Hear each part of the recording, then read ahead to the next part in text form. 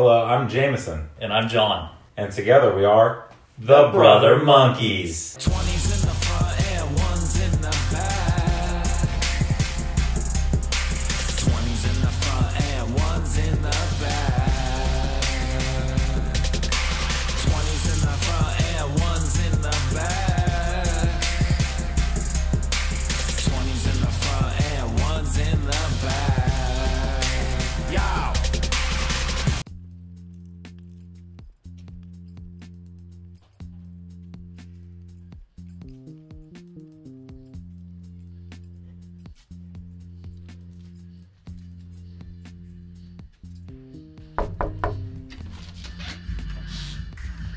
Hi, I'm John. Welcome to Monkey Mountain. Why don't you come in and meet my brother?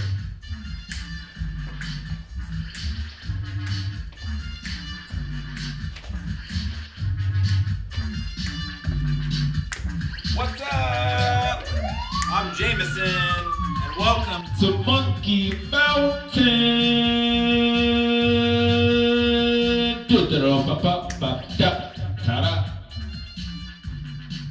And how about I show you the rest of Monkey Mountain?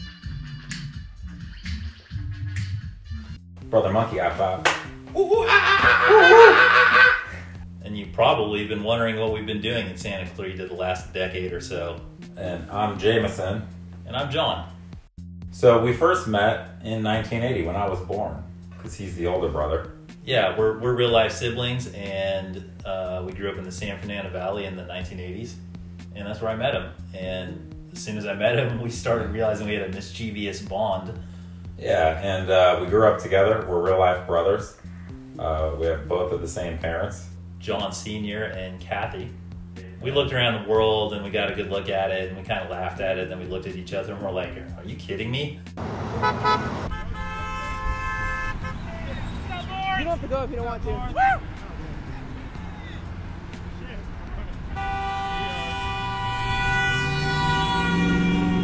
So we started taking steps towards our entertainment career in the manner that people have been exposed to it. I'd say on that surf trip to the Canary Islands was the first time that we really, I think, got a hold of it, wouldn't you say? Yeah. John was stationed in Germany, and he used to bring me over every summer to visit him in Europe. And we went to surf trips in the Canary Islands, and everyone started calling us Beavis and Butthead, and it became very obvious that we were making fun of everything and kind of bringing joy and mischievousness to the world. And he was about to get out of the army, and we were discussing like what he should do. And it was kind of like, why don't you move home and let's be comedians together? So that's kind of where the career like officially started. Yeah. Right? Yeah. And then we were in my apartment in Germany, and we did some initial screen tests on my Handycam, and we ran a scene from Vanilla Sky and a couple other things. Yeah, Vanilla Sky was one of our favorite films, and we started acting things out. And we quickly realized with the feedback that we were not serious dramatic actors. And yeah, I mean, although I think we could do that. I think at the time we realized we weren't dramatic actors, but we realized that we were funny. Yeah. And that we were fearless.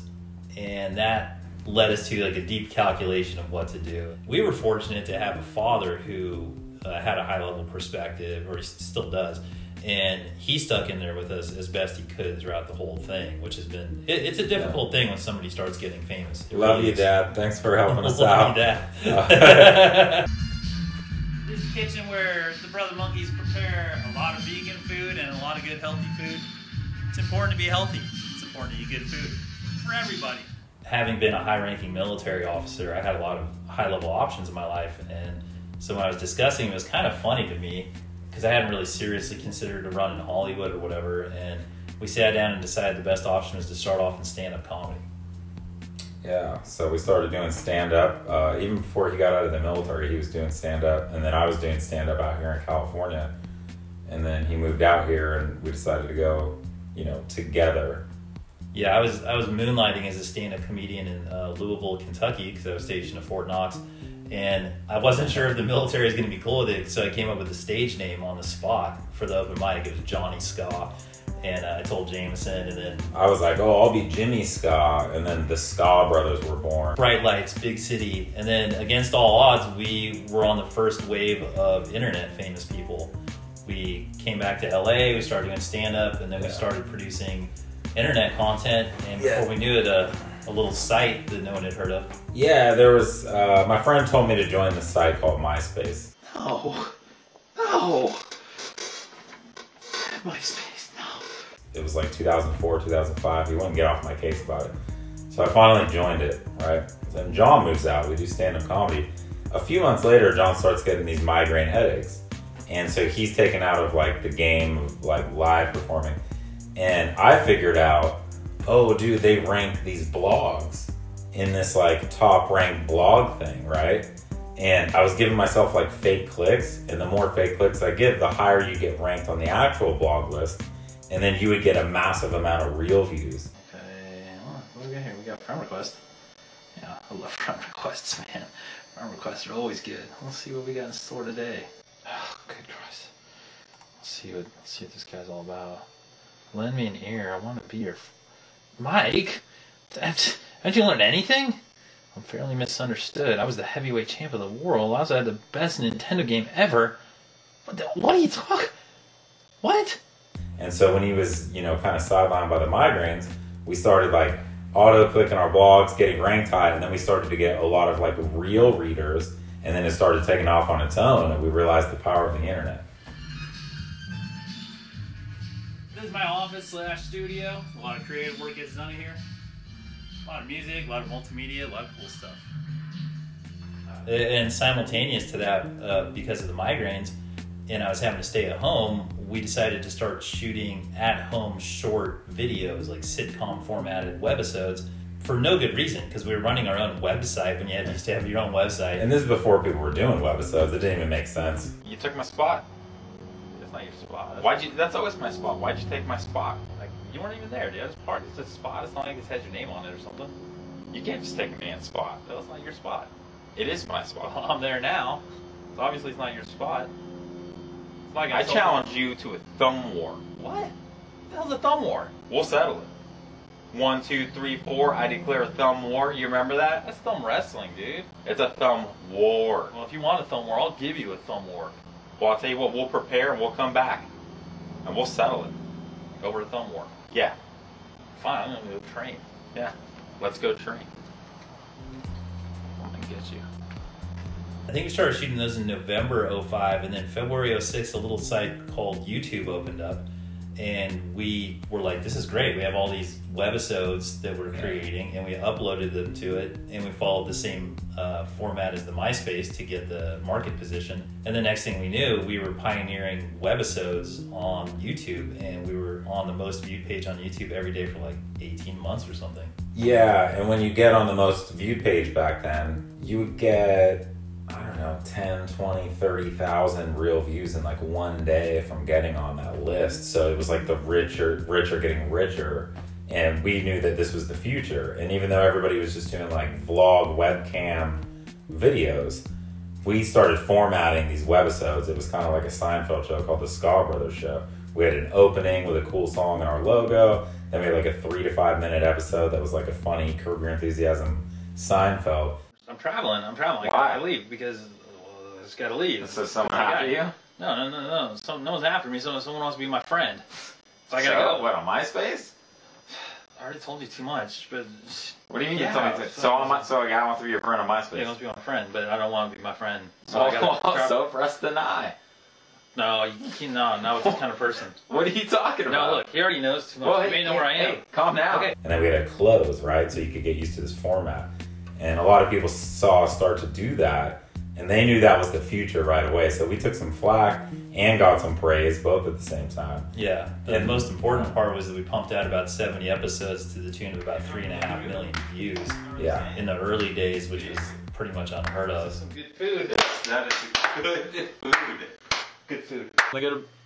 Time to go to bed.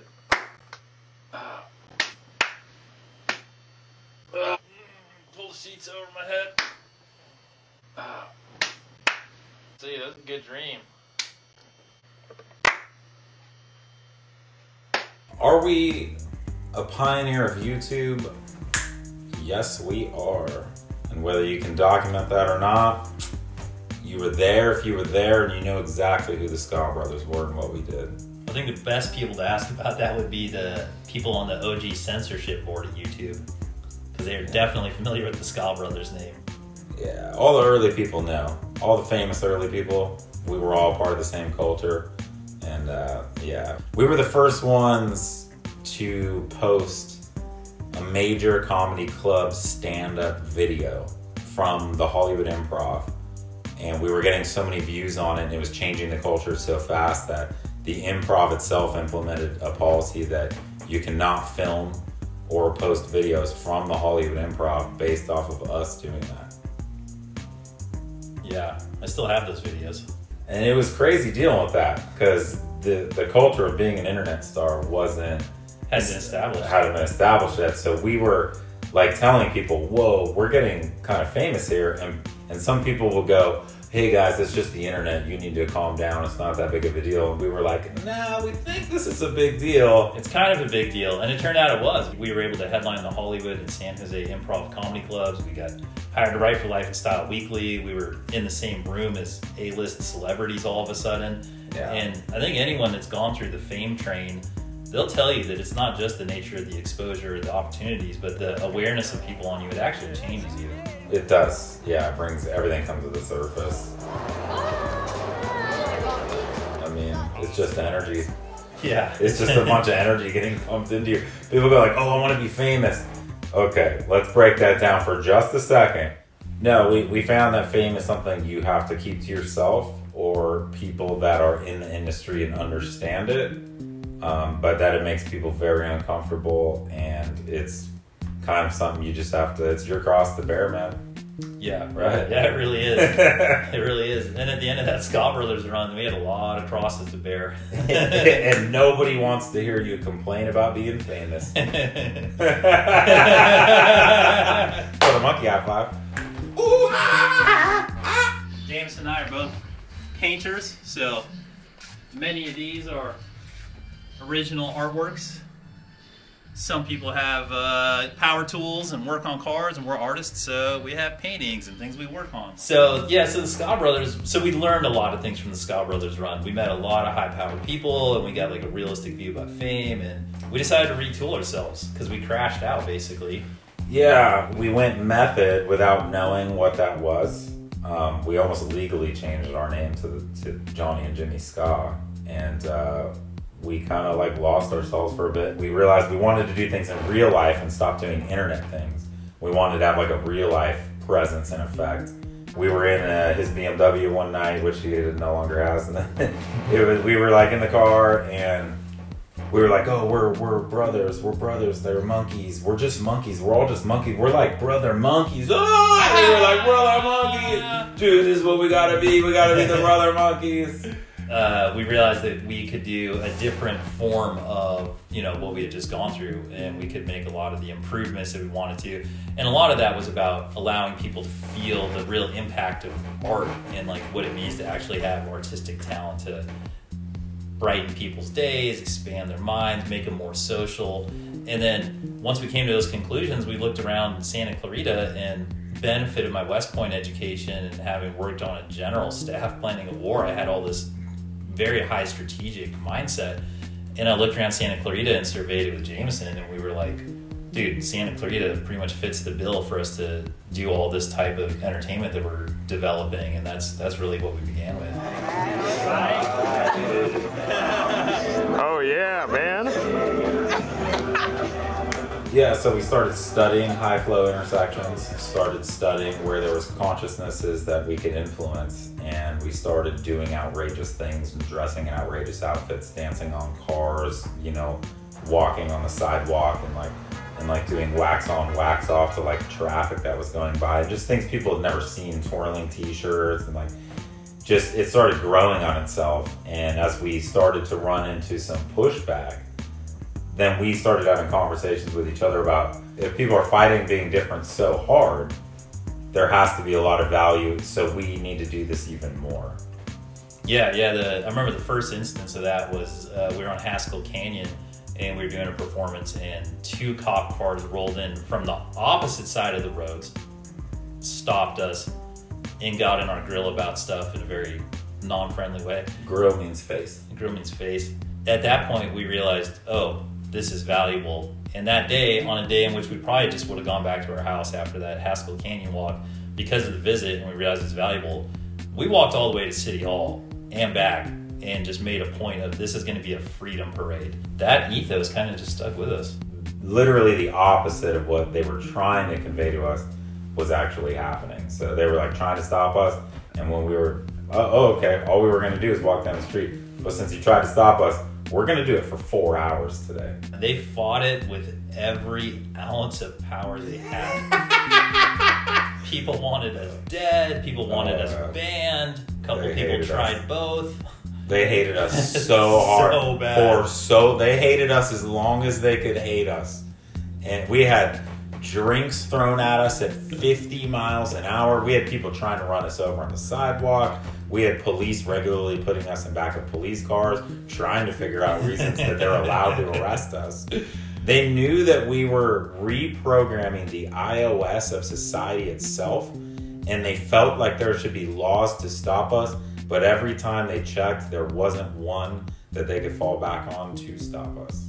And it took all of my education, it took all of our father's legal education to understand how to navigate these things. You know, and to the people's credit, once we made this breakthrough against the tidal wave of people trying to stop us, things flipped. The cops went from putting us in the back of cop cars to playfully turning on their lights and playing with us in the streets and stopping us and being like, oh, hey, you know, aren't you guys the brother monkeys? And, you know, things did turn around at a certain point, but oh my God, nobody wanted it to turn around, that's for sure. We became a known quantity, and when that tipping point happened, everything changed. But it felt like that point would never get there, and it took everything in our souls to get to that point. Well, God, we're smoothing it over with security, the authority, the man, you know, the man, the establishment. See, you work within the system to make the system more fun, and then the system's better for everybody. As the resistance lessened, because we were like an alarm clock that people hadn't set for themselves going off in their lives, and that can be very annoying. And so we understood that, but as more people were waking up because of our actions, then more harmonious, like joyous, appreciative energy started to come up. And especially the kids. Like, we always hear from the adults because the adults are set in their ways and they don't really want this sort of nonsense going on. But the kids loved it, and the kids understood what we were doing. And we had a teenager years later come up to us and tell us, he said, you know, if we were driving home in the van with our mom and she saw you guys on the side of the road and she started yelling at you guys, we smiled in the car because we knew we weren't going to get it at home. And I always remember that. I'm on my day to my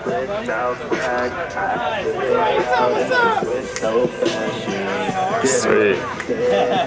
So I knew we were making the home life better for a lot of people. We were inspiring people. People have come back to us since and told us. And there's a lot of people that would say just positive stories too, of like, oh, my mom would see you or my dad would see you, and they would smile for a second no matter what was going on in their life. So it became about a lot more than just dressing differently and going out, you know, to coffee shops and making people look at people with giant orange costumes or clown wigs or whatever. It became so much bigger than what we were doing. We realized we had to change the society, and we had to change the world that we lived in, because we didn't like the amount of conformity and the amount of just like blankness that was going on. And we wanted to paint the canvas of reality. Blimp Race 3000, which is an animated feature we pitched to, here, I'll show you, break that up behind the glass. Made this with an Emmy Award winner, Ben Adams, of the regular show fame. Great show, Blimp Race 3000. Pitched it to Disney, DreamWorks, Nickelodeon, Cartoon Network. Hell of an experience. I recommend it. Let's go back inside where the action is with J Money and Jameson, my real life brother. This is a Jameson original, Hollywood. You might have seen this in the Brother Monkey Show. Available on the set of the Brother Monkey Show on YouTube. Fantastic, great show. Eric Andre show with 2 middle-aged brothers who have been living in the same suburban house for way too long. See what happens when we get way too turned up on the Brother Monkey Show. Now we're going to bring back the J Money, running the DJ booth. Why don't you take handle of the tool, J Money? What's over here at Monkey Monkey Mountain, dude. I'm gonna handle the rest of the duties. Let's take you to the hallway. You ever seen a hallway before? Dude, we got a hallway. We got lights on the ground, first of all. You gotta feel like you're in Tron City. You gotta live fun, man. You gotta live fun. Monkey Mountain fun is #1, you know what I'm saying? Beads on the hallway, dude, make you feel like 60s hippie vibe. It's super dope. Kind of separates the rooms. We like that. You know, you gotta get a little Hawaiian leg here. Monkey at Monkey Mountain. Would it be a Monkey Mountain without a monkey? Probably not. Got paintings on the walls. So why was SCV the place we chose to enact these artistic theories? Mainly because it's where we lived in a house that our father provided for us. And so we just found ourselves here. We're here. This place sorely needs it. Here's the thing too, is I had lived in Europe for 4 years and my brother had come over and we were well traveled. So we had been exposed to a lot of culture. I've been to 30 plus countries. And one of the things that we identified about Santa Clarita, because we've lived here off and on since 1987, was that Santa Clarita had no cultural identity. It was this, at the time, like 250,000 person, very corporate, very soulless sort of entity that was growing, and it was brand new. And we realized that we were in this blank cultural space that was just begging for some color to be put into it. Maybe we just lucked out due to time and circumstance, but we happened to be in a city and we happened to have the resources and the skills and experience where they matched up to this sort of blank canvas. And we figured, let's go try it, dude. I mean, we're artists and we're here. Let's do it. Maybe something good will happen.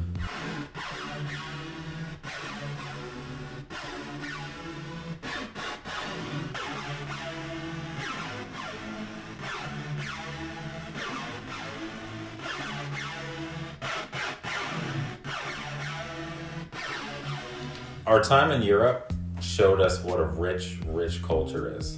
And we're so close to Hollywood and we're in the LA Dome that we just wanted people to start sharing in that culture because, you know, we're economically in the Hollywood zone and there's so many entertainment industry people that live here.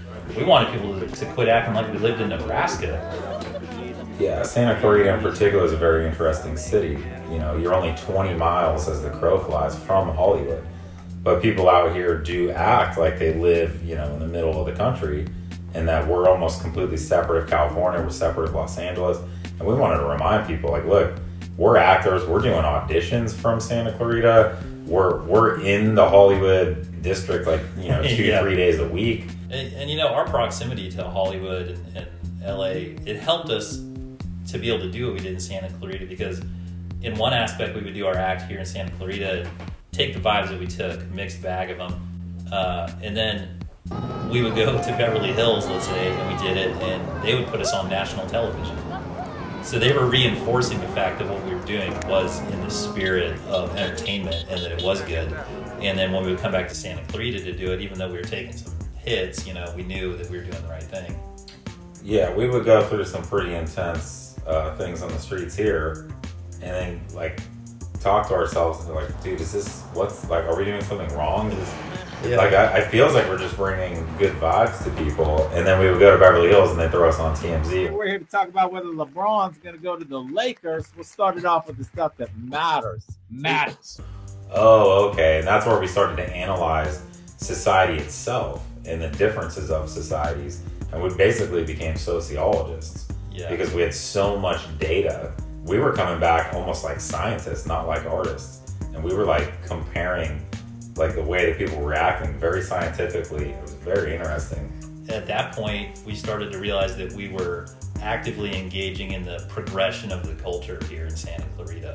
You know, it was a beneficial trip for us. It wasn't just like, we weren't just giving it to Santa Clarita. It was, there's a connection that happens and the learning was happening both ways. And it was, you know, for me personally, it was exciting because at West Point, when I studied there, I was studying in a lineage of people that had made history regularly, and they told us that they were training us to make history. And I go, oh man, I may be the first West Pointer to ever really be an entertainer doing exploration and progression of the culture. So it's very personally satisfying, and the fact that I got to do it with my brother was amazing. And it still is amazing because he's a genius, this guy. And so it was rad that he was a not in the system educated genius and I was a in the system genius, and then we were working together with these two different sets of mentalities, and we were achieving these really epic results. It's very exciting. Very exciting. I mean, very difficult, but very exciting. Yeah. Dude, you ever seen a memory foam bed before? You ever seen a memory foam bed before? I don't think so. You got lights, things to turn on and off. Look at Rush poster. New Beat Fun. Shout out to my roommate Shelby. Dude, look at this. Nickelodeon guest pass, Walt Disney. This is when I pitched a cartoon to Disney. Do you know how hard that is? Do you know how hard that is? You don't get a lot of sleep the night before. You pitch a cartoon to Disney. Your life could change. Got more paintings. We got roommates, walls. We do our own soundproofing around here with blankets. Dude, you get soundproofing, life's way better. Dude, we got John's room here, the master bedroom. It comes with the butler. Look at this, the YouTube, the Johniverse. Check it out. Some dope vids. You might like them. Dude, we got lights, color changing lights. You gotta make your own fun in life. These things are like 12 bucks. Buy some. Look, and then you got John's painted car out here. Look at this. Legendary Monkey Mountain. The painted RAV4. Anything can be fun.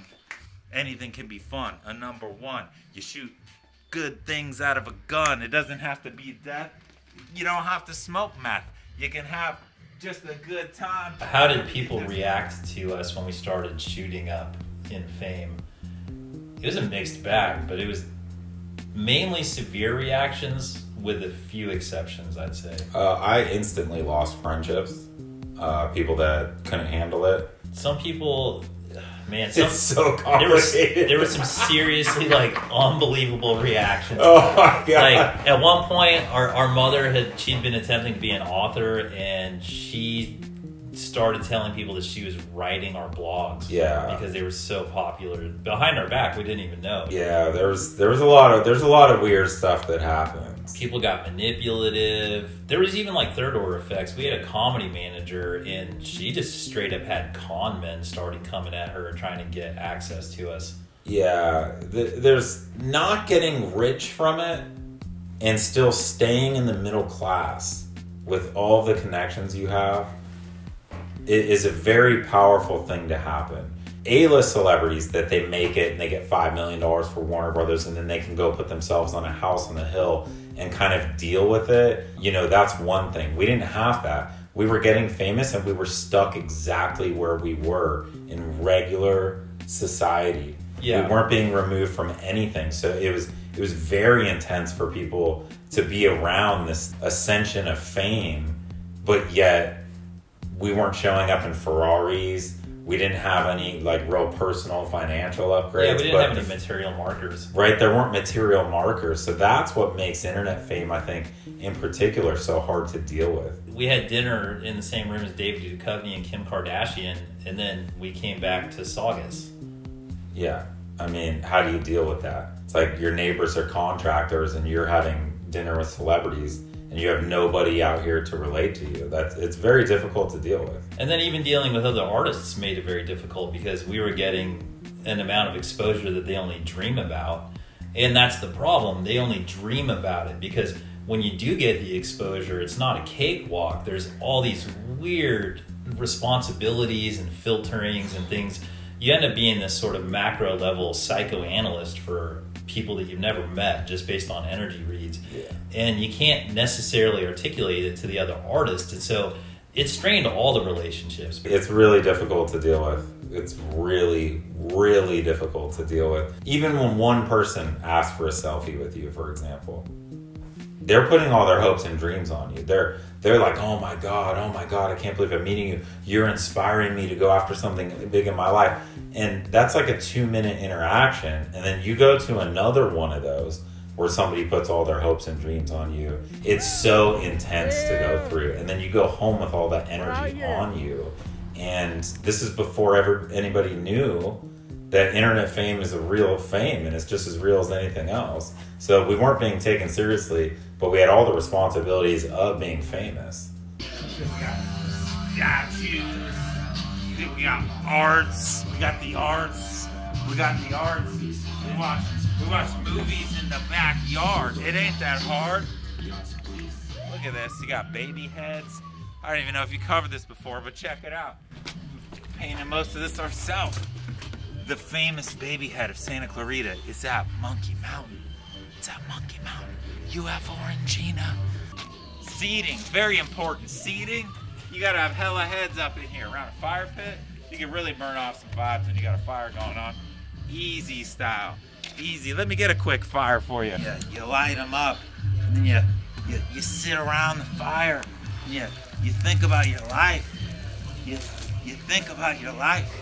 You go, what does my life mean? The fire will tell me what my life means. We were the most famous people that people didn't know were famous. Yes. Yes, that's exactly it. It's like the entertainment world, and also like as far as America in general, we feel like America can all be Hollywood. We can all live like an open-minded artistic lifestyle wherever you are. It's our culture. Yeah, we're just trying to promote freedom and thinking for yourself and individual action and responsibility, and just reminding everybody that, yeah, we're America, we're a free nation, and, you know, enjoy your freedom. And part of that means that you got to, like, not fall asleep at the wheel and be a conformist. Yeah, and part of enjoying your freedom is realizing there's some people out there that don't want you to have it. So you have to fight for it a little bit, take some flack, but we're here to tell you that if you do that for long enough, you will become a known quantity and you will receive special freedom treatment, because people will go, oh, this person is a person that knows they're free and they fight for it, so I'm going to allow them a certain amount of freedom that they earned. You know, you have to earn your freedom. Yeah, you do. You really do. It's not given to you. It's an idea that you can start with, but actual, like, on the ground freedom, you have to earn that. That's fun. That's the fun of jamming right there, is you find new stuff you didn't know you had in you, or in the room.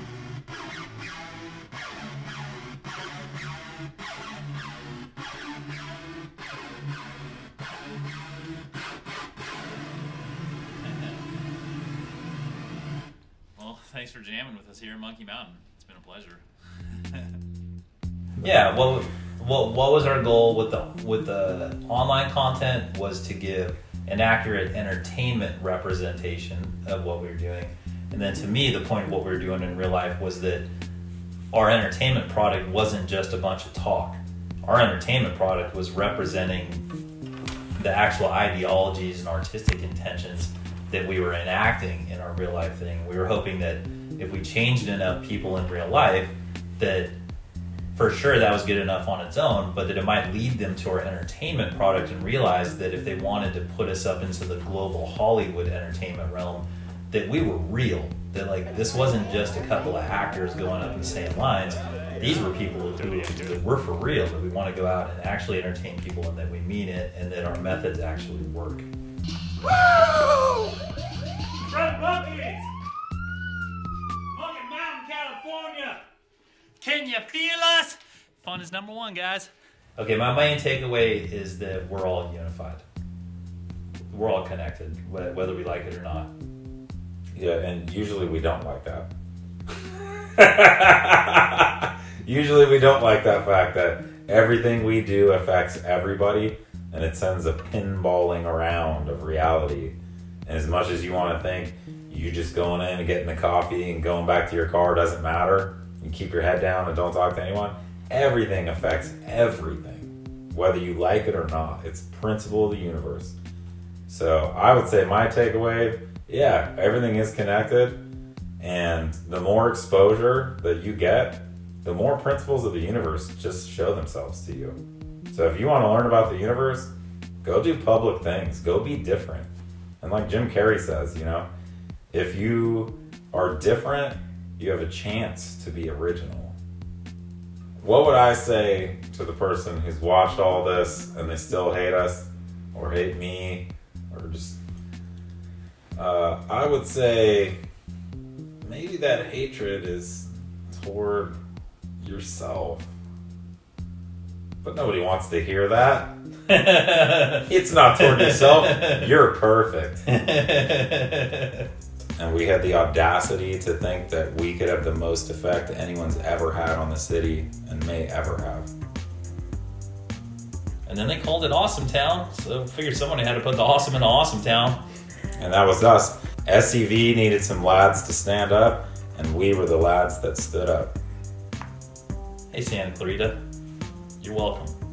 Also, I'd like to thank everybody along the way. If I haven't like told people, thanks for putting up with my good stuff and my bad stuff. Yeah, thanks for putting up with my good stuff, my bad stuff, the in-between stuff, the weird stuff. Thank you for putting up with Jameson and everything I've put everybody through. And, you know, thanks for the love, compassion, support. Couldn't have done it without everybody. It's not true you don't do it by yourself.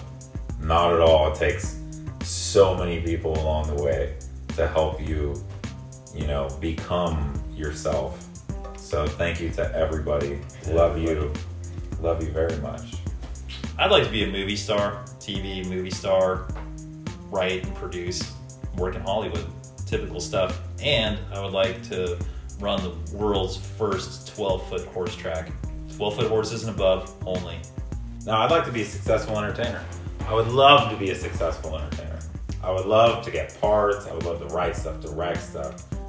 You know, be part of just amazing ensemble casts. Maybe like even paint stuff. You know, be a celebrity. Let's be celebrity personalities. We would like to be celebrity personalities. We'll show up on your talk shows, your sporting events, things, your bar mitzvahs, your quinceañeras, your taco trucks, your barcades, whatever it is. If it's a good time and you're willing to pay us, we'll show up. We'll make it entertaining. We'll make it fun. It'll be a good vibe. Lots of good selfies. And you stick a bunch of cash in our pockets. Cash. Tacking back to Gonzo Ball. We're in, baby. How you enjoying your Monkey Mountain experience? Can you imagine a couple of over freaking crazy middle-aged brothers live here full time? Well, it's true. It's true. We do. And we're making dope stuff. And we love sharing it with you. And hey, welcome to our crib. You can always fantasize that you live here yourself. You can always just get a little oasis of freedom and creativity and inspiration that we like to call Monkey Mountain. And it's our lives, and we love sharing it with you. So I hope you've enjoyed your visit here in Monkey Mountain, California. And you know something I don't like in the crib shows is when people at the end, they're like, and now get the hell out of here. I don't like that. I'm a little more genteel. It's more like, thank you so much for joining us. Hopefully you've enjoyed yourself. You're welcome back anytime. Fun is number one. Fun is number one. Have fun in your life. Have fun. All you gotta do is have fun. Fun is number one. Brother Monkey Rap, huh? Hell yeah. Fun's number one, baby.